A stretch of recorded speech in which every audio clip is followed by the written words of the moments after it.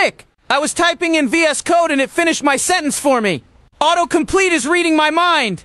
Is it AI? Is it spying on me? Relax, Morty. Autocomplete isn't mind reading, it's just pattern recognition. Your editor has seen that code before, so it guesses what you're gonna type next. Like a psychic, but for nerds. But how does it know so fast? It feels instant. Because it's using stuff like tries or token trees, data structures that store words and code patterns letter by letter. So when you type pre, it instantly knows you're probably going for print. So it's like a map of words? Exactly. Once it sees where you're going, it just fills in the rest. Fast and efficient. What if I type garbage, though? Like print? That's where Spellcheck steps in, Morty. It notices when a word isn't in the dictionary and suggests the closest real word. So it fixes my typos and finishes my thoughts. Yeah, Autocomplete predicts, Spellcheck corrects. And if you're using VS Code, it's happening on every keystroke instantly. That's why you feel like a genius when really the editor's doing the thinking for you. Firula. So I've been getting carried by my IDE this whole time?